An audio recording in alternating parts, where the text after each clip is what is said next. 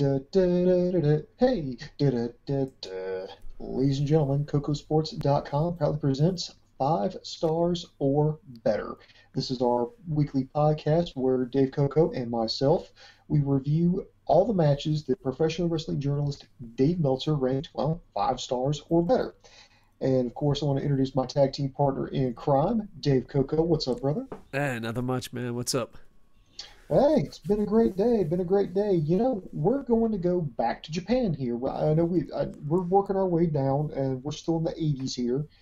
And this week we've landed on, believe it or not, another All Japan match from January 28th, 1986. It's Jumbo Tsuruta and Genichiro Tenryu versus Riki Choshu and Yoshiaki I should have worked on this.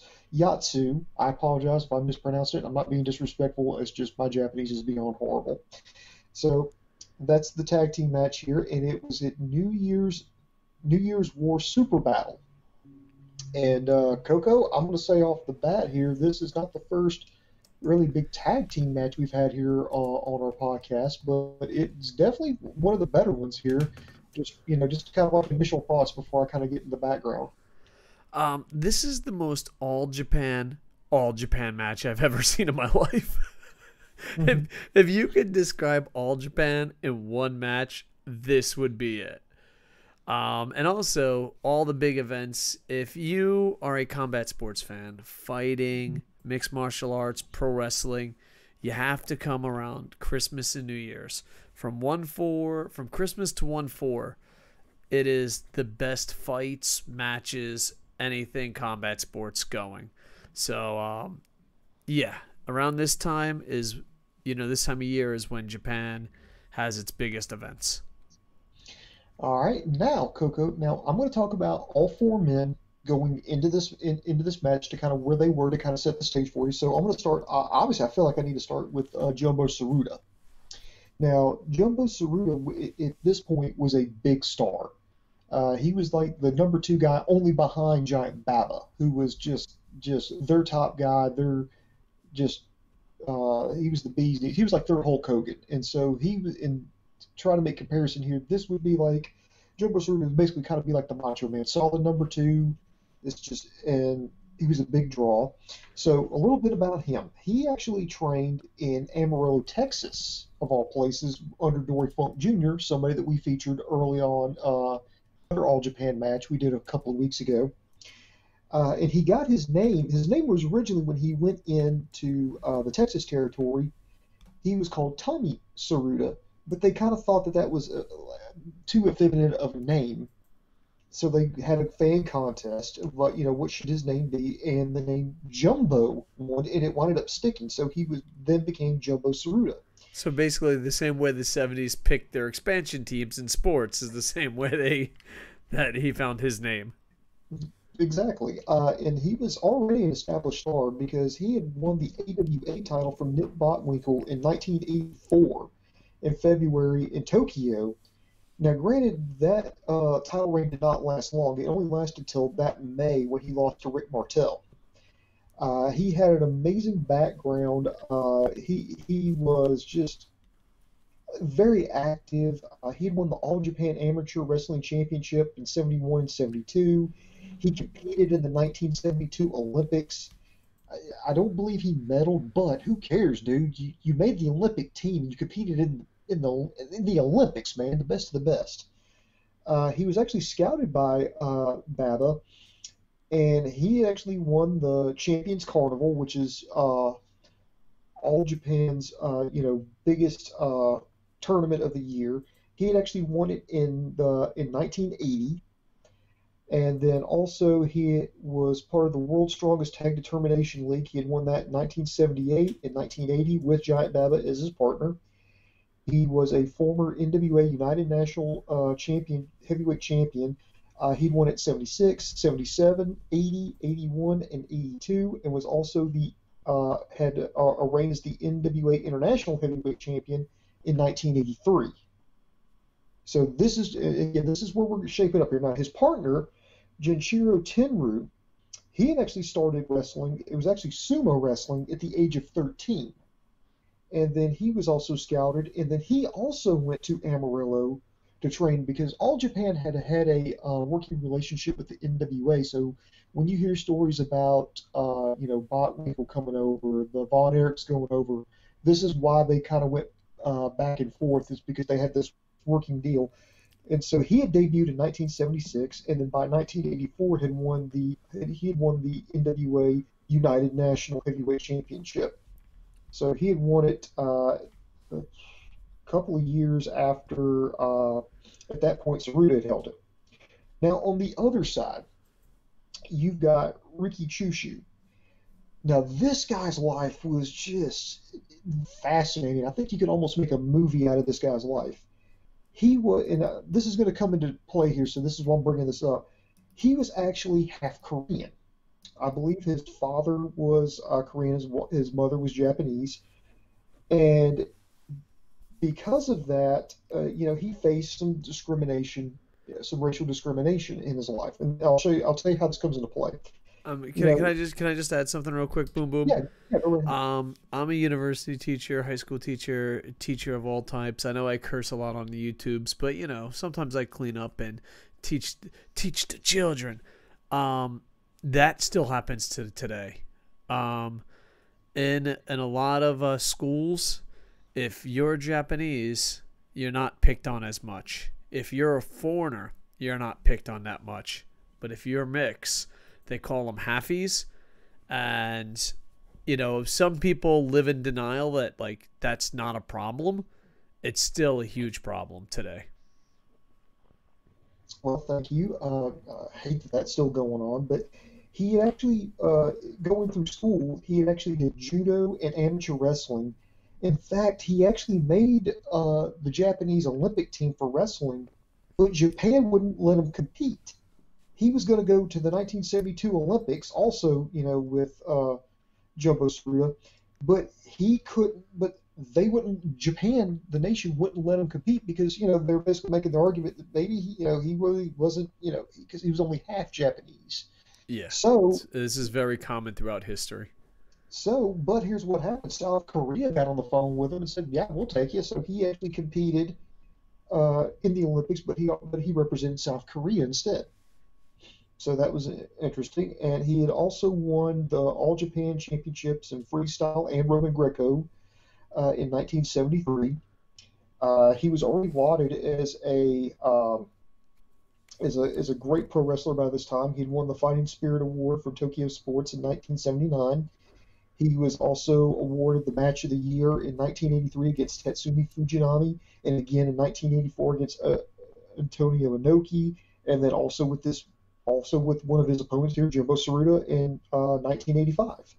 So he was, Chushu knew what he was doing, and he also invented basically what we know today is the Scorpion Deathlock or the Sharpshooter. He invented that move.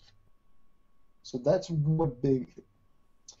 huge accomplishment here. Anyway, his tag team partner, and I'm going to try this one more time, and again, if I botch this, I apologize. I'm not trying to be disrespectful. It's just my Japanese is horrible. Yoshiaki Yatsu. Now, again, he was another Olympic athlete. He competed in the 1976 Summer Olympics. And from 1976 to 1986, he won first place finishes. He had actually made the 1980 Olympic team, but he did not compete because that year the Olympics was being held in Moscow. So some countries, Japan and the United States, were among the countries that boycotted the Olympics because it was being held in Moscow. The whole Soviet Union thing, the Cold War, communism. Let's just leave the politics for a different day. He was actually in New Japan, and he left with Choshu for All Japan in 1984. And he was a world-class championship wrestler. Again, remember the association with the NWA here. He was their television champion, and he won that in February of 1983. So those are the four men. Now, let's give you. I'm going to go through my notes here. Let me give you the setup here for it. This was like an invasion storyline. Because what had happened at this time was There was, it was right around 1984. Uh, Riki Choshu had come back from excursion in 1982. Hang on, let me make sure, let me check my dates here. Yeah, okay. So anyway, he had come back from excursion in Mexico in 1982, and the storyline was that he would find out that Tatsumi Fujinami was being pushed as the number two. This is in New Japan, by the way. So he comes back to, he was working for New Japan. He goes to Mexico for excursion, which is, you know, pretty much the standard. Comes back, and storyline is he's upset that Tatsumi Fujinami, somebody who was younger than him, was being pushed as a number two guy in New Japan behind Antonio Inoki. And so Riki Choshu formed a heel unit called Ishingun. It translates to Revolutionary Army. And the idea was they were going to feud with Inoki and Tatsumi Fujinami through 1983 and 84. But this is where they basically a work turned into a shoot. Because it really did, after a while, got to the point where, you know, Choshu felt like he was being disrespected. And just when the feud between them and Fujinami and Inoki was heating up, the entire faction right there bolted, and they formed their own wrestling promotion called Japan Pro Wrestling. And so basically, let me try to put it in modern day terms. Remember when when New Japan put Suzuki-gun, they sent them on excursion to Pro Wrestling Noah. And so they invaded Pro Wrestling Noah. They ran roughshod through that promotion, were eventually vanquished, and they all went back to New Japan. It was something similar to that. But this was for real, because they got pissed off at New Japan's booking, formed their own company called Japan Pro Wrestling, and they immediately started working with All Japan talent. So they were doing their own shows, but they were, again, working with All Japan, and they were working on separate contracts. And eventually they just kind of came up with the idea of, well, you know, let's turn this into a story. So that leads to this match right here in '86. So Coco, I've laid out the groundwork here. So let's get into the actual match. Before we get into the match, I just want to say something. Giant Baba was a huge star because he pitched for the Tokyo Giants. And when he came over, like, it was like combining sports fans and wrestling fans. You know, nowadays it's more common, but back then that was huge. The Tokyo Giants are the New York Yankees of Japan, but I feel like they're bigger. You know what I mean? Like, I think the Tokyo Giants in Japan are bigger than the Yankees in America. So, you know, he was a huge star in baseball, comes over to pro wrestling, and he wasn't the best in ring work, but he was a crazy huge star. And in Japan, this still goes on to today. The old Bender promotions. Like, pretty much everything's a Bender promotion. New Japan, All Japan, Japan Pro Wrestling, Wrestle One. The list goes on all day. There's so many promotions in Japan. And it goes like this. Well, we're going to book you like this. Well, screw you. I'm going to start my own promotion with blackjack and hookers. You know what I mean? Except they don't forget about the promotion. And in some ways, it's good because there's so much pro wrestling. But if you think America or Florida or the WWE program's oversaturated, it's insane how oversaturated it is in Japan. And the thing is too, like, if you're an indie wrestler, if you could just arrive here, you can make it in a company because there's so many companies. You know what I mean? There's so many dojos. There's a place right outside. It's in Tokyo, but man, I forget what it's based. It's kind of famous, and I apologize for not knowing the name. They run 4 to 5 shows every weekend, with 1 or 2 every weekday. They just constantly have shows because they have a building. They're like, okay, well, any wrestling company you can come in here. And the problem is, especially like if you're a pro wrestling fan, like if you're a pro wrestling fan in Florida, New York, or some of the hotbeds for indie wrestling, you know what I mean? You could see them all. I remember coming to Tokyo, I'm like, man, I'm going to follow everything. And they're like, cool. There's 22 shows this weekend. And you're like, good God. But yeah, it's crazy that New Japan and All Japan started just like that. All right, back to you, Booms. All right, so let's get into the actual match.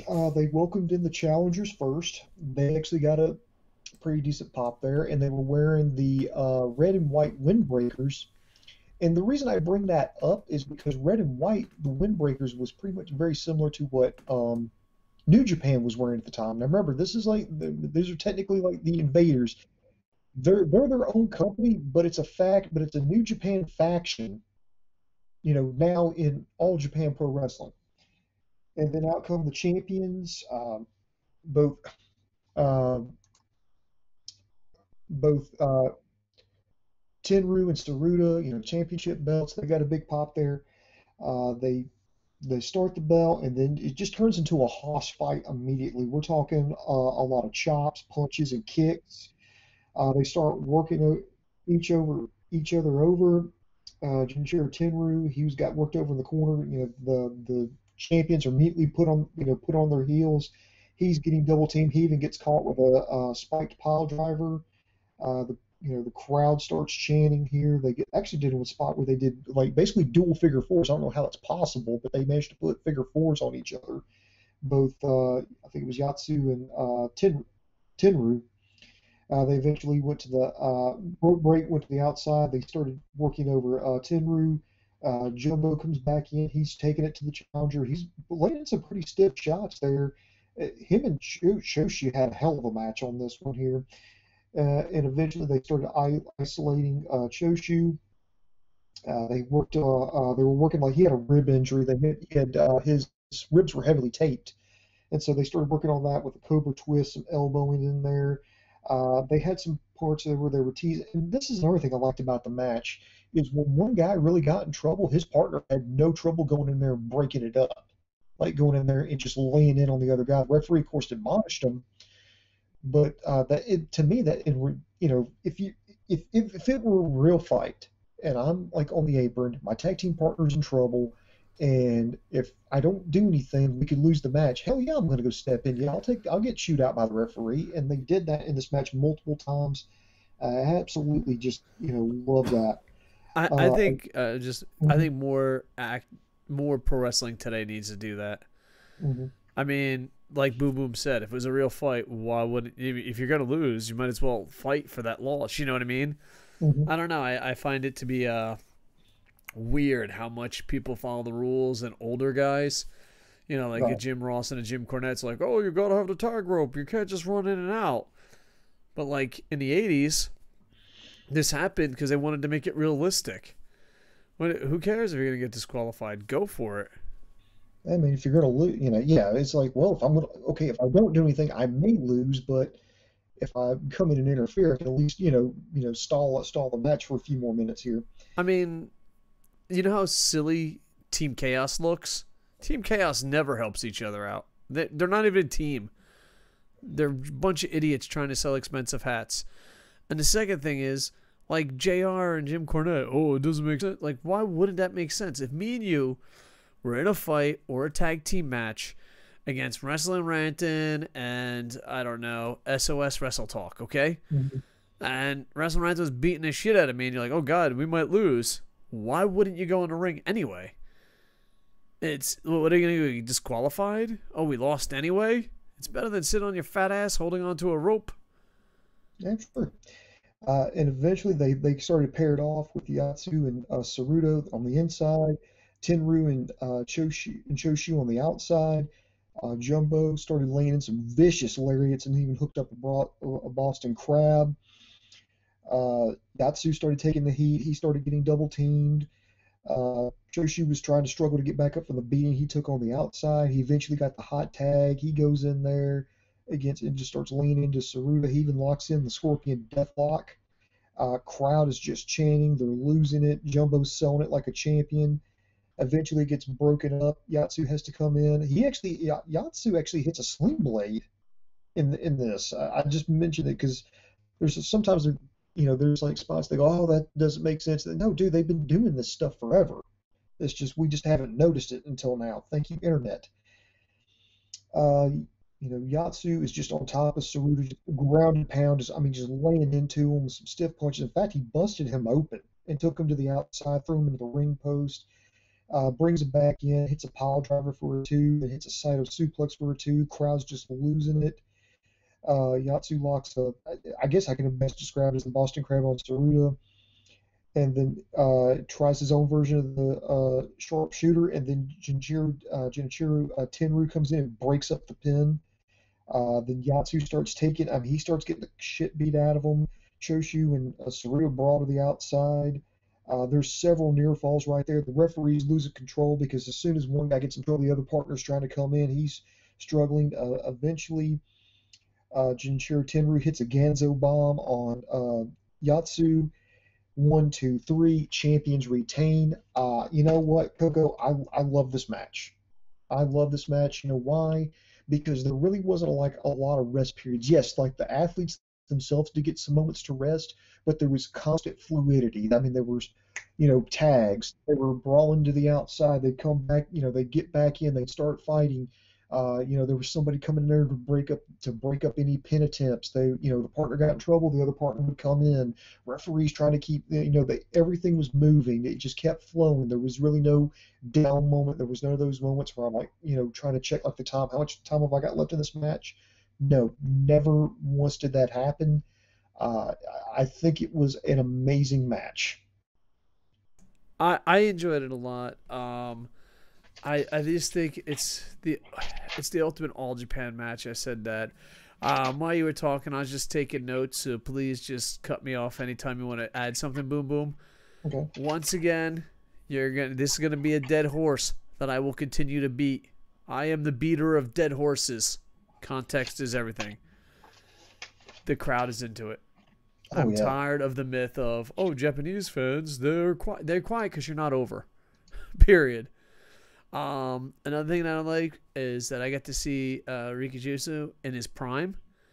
He's a WWE Hall of Famer, Pro Wrestling Hall of Famer, one of the greats of all time. But when I started watching, he was past his prime. He was already a legend. You know what I mean? Like, that guy. So it's great that we're doing this because I always feel like, you see young YouTubers, go back and try to do ECW, go back and try to do WCW, and they're kind of lost in the sauce, but not exactly know what's going on, but still trying to learn new things.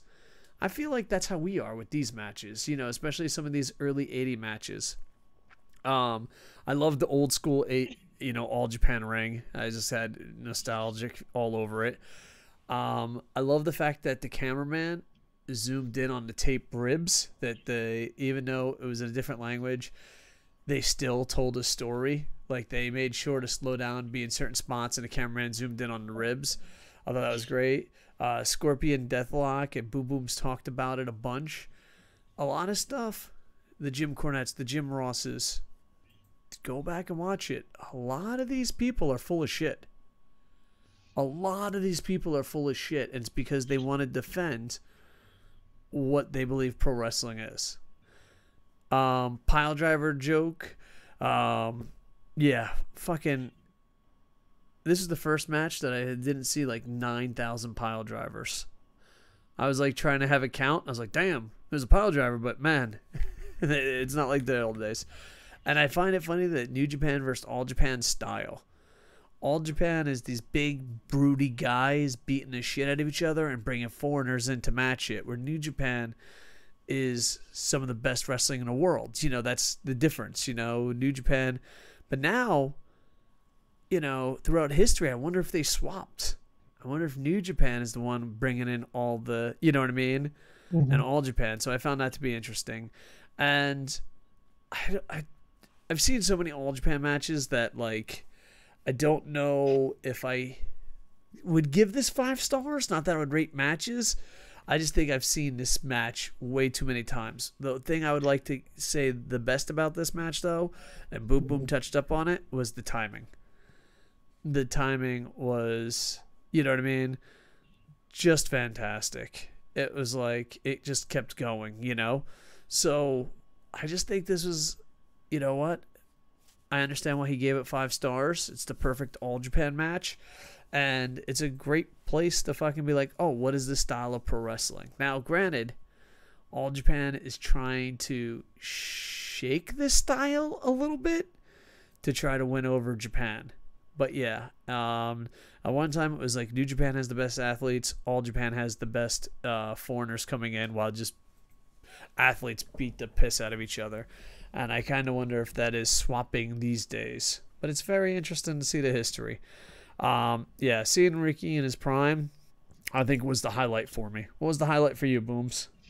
The highlight for me was just the whole, like, it just made sense. Like, I'm going to keep harping back on it, but it was like one guy would get in trouble, his partner had no trouble going in, breaking up the pin, and good guys, bad guys, it didn't matter. It was like it was presented not like the evil invaders versus the heroic defending champions. No, it was just two different teams who wanted to win.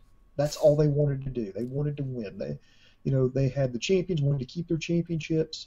The other team, they were the invaders. They wanted to beat.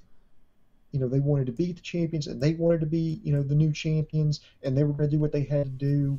And their partner got in trouble. They went in there, and just I loved it.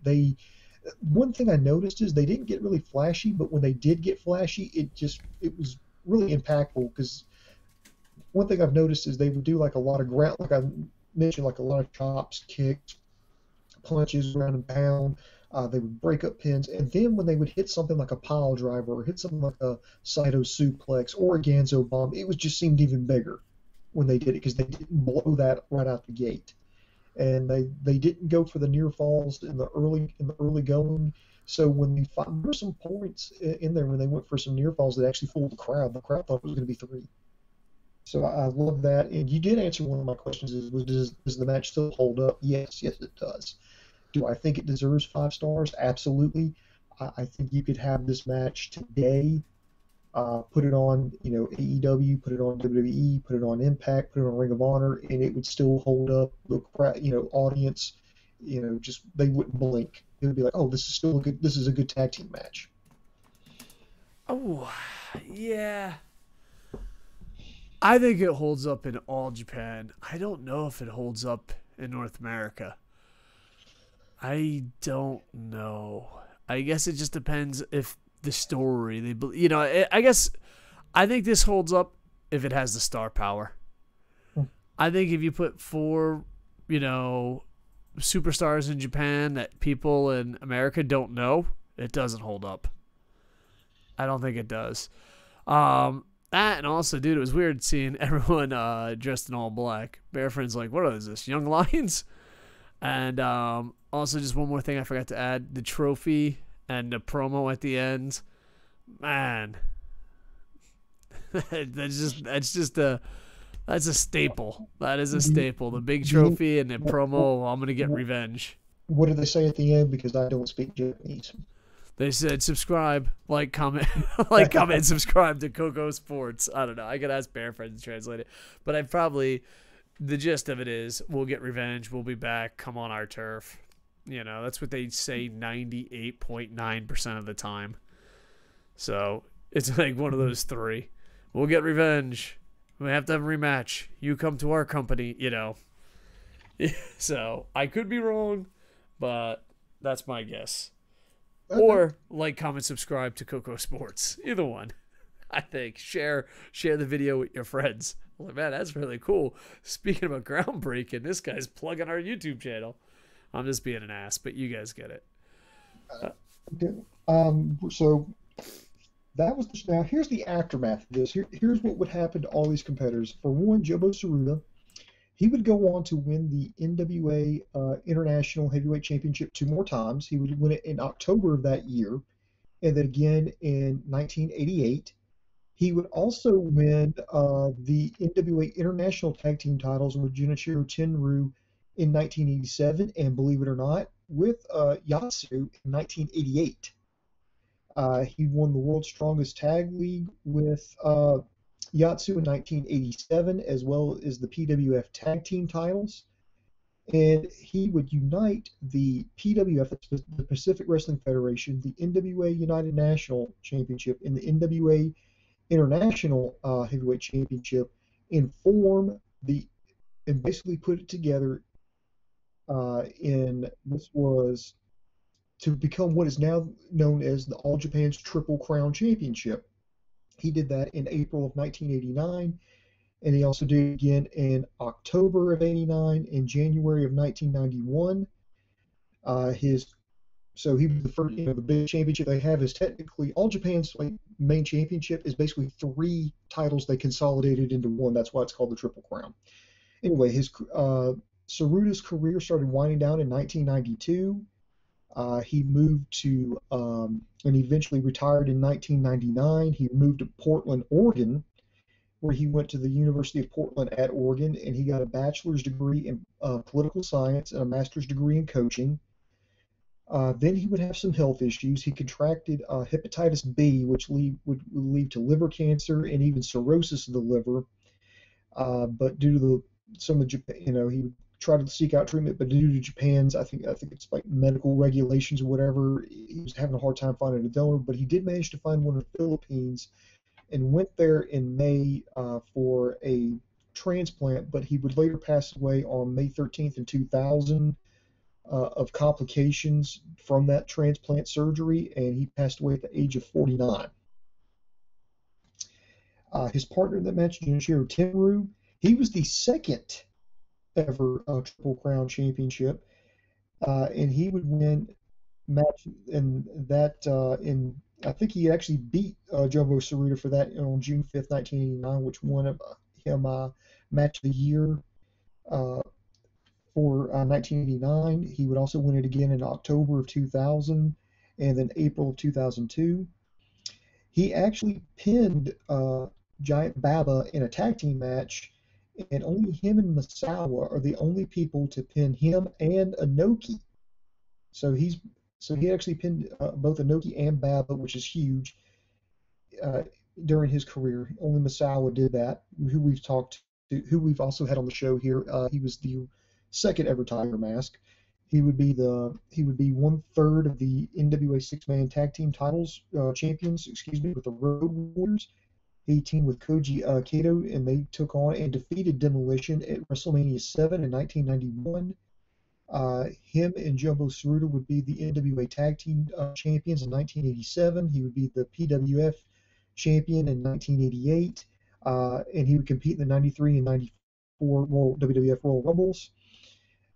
He would eventually leave All Japan in April of 1990 to form the Super World of Sports, and that lasted until 1992. He would go on to take part in Wrestling and Romance, better known as War. He returned to All Japan in 2000. That was after there was a big exodus there in 2000, which is something we'll definitely have to cover on this show, but we'll get to that at a later date. He would eventually leave that in 2004.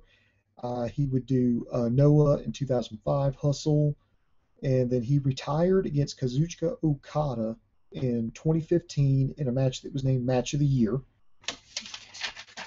On the other side of this, Riki Choshu, he would actually leave. He would have shut down Japan Pro Wrestling in 1987, and he would return to New Japan, and he became the IWGP Heavyweight Champion in July of 1989 when he beat Salman Hashimikov. He was the Soviet there, and he would also have another reign in 1990 and 1992. He swept the G1 in 1996, which, by the way, was done differently back then. I looked that up. There was only 10 men in there, so there were two blocks of 5, and he won one of those matches via medical forfeit. Not to downplay it, but he would sweep his block in '96. In 1988, he had a brief retirement, and he wrestled 5 matches in one night, won 4 of them. He became the booker, but he came back to wrestle Okuchi Onita in a death match in 2000. He had left New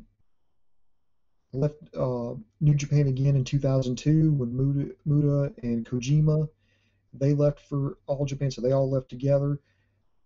They would form. He would form the Fighting World of Japan Pro Wrestling in 2003, which is later renamed Riki Pro. He would come back to New Japan in 2005, but he wound up retiring in a six-man tag match in June of 2019 and had some bangers, man. He was named Best Booker in 1992, had a Match of the Year candidate with Genichiro Tenryu in 1993, and Wrestler of the Year in 1987. Now, Yatsu, he would go on to be Joe Suru's partner, and they would form a tag team called the Olympics, and they would go on to be five-time tag team champions. He jumped to the Super World of Sports in 1990. He actually wrestled Hulk Hogan unsuccessfully for the WWF title. He would get diagnosed with diabetes in 1991. He would go on to form the Social Pro Wrestling Federation in 1992. He wrestled his final match in 2010. They lost to Tatsumi. Him and his partner Koji Ishii. I'm sorry, I can't read my own handwriting there. They lost to Tatsumi Fujinami and Tiger Mask. He would come out of retirement in 2015. And he did a show in April 2019 with DDT, but he was done after that because later on in June of 2019, Yatsu had his right leg amputated due to complications from his diabetes. That's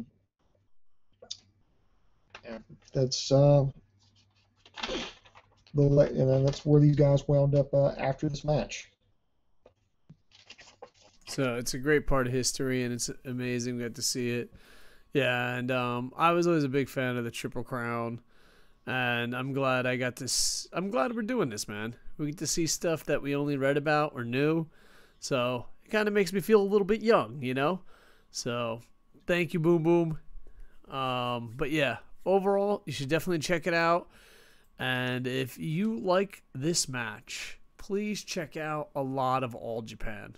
This is a very All Japan heavy match, and yeah, they've done some amazing matches in this style, and it'd be great to see All Japan get some new fans, because I was a huge All Japan guy back in the day, but it was ran very very poorly. But they're trying to make a comeback now, but I feel like it's not the same, but still, yeah. Booms, you have anything to add before we head out? Yeah, we'll tell you why coming up later on in this series why All Japan started to struggle like they did, but that's going to be later on. And Coco, I know we spent a lot of time in Japan on this show here because we up until this date right now we've only done one match that was in the United States so far. But now we're going to go when we do the next show here. We're going to go back to the state of Florida for our next match here. But that's going to be coming up in the next podcast. Yep, Florida and Japan, they rule all pro wrestling. They go back and forth, baby. Florida, Japan. Florida, Japan. Oh, man. All right, Boom Boom, thank you very much. Internet Infantry, love you with all my heart. Slowly but surely, we're rebuilding this. We got a couple shows in the can, so we're going to keep working hard. Like, comment, subscribe. Tell your friends that me and Boom Boom are still alive and trying to do shows again. Sometimes it's harder to revive a dead channel than it is to start new, but we're stubborn. We're stubborn and olds, and this is a lot of fun going back in history, seeing people that you've not seen in their prime, or seeing matches that you either don't remember or haven't seen. So it's gonna be very interesting.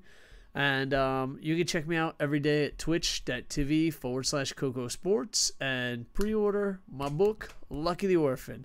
It's about growing up in the 80s as an orphan in New Jersey who would do anything for Nintendo. And Operation Freak Show is a very dark thriller. This is a, lighthearted coming-of-age story.